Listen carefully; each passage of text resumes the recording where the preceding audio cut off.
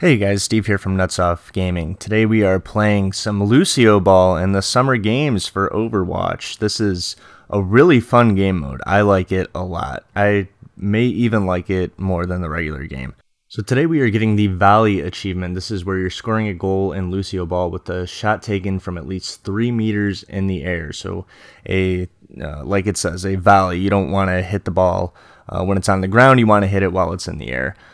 So playing here, some competitive mode, my team is down, but I'm getting the achievement, so I don't really care.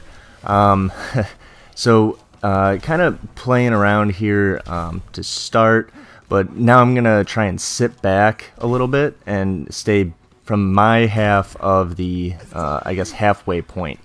And then I'm just going to wait for them to kind of volley the ball up, and I'm going to hit it and put a nice angle on it, so be kind of pointing up.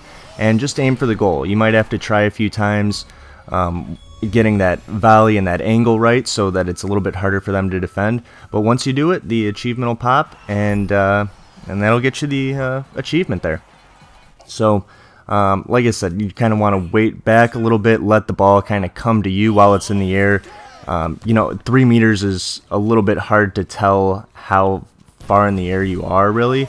But, just I'd say stay down. You can also get this achievement by jumping on those trampolines and kind of shooting down into it. I think that's much harder. Kind of stabilize yourself and wait for the ball to come to you.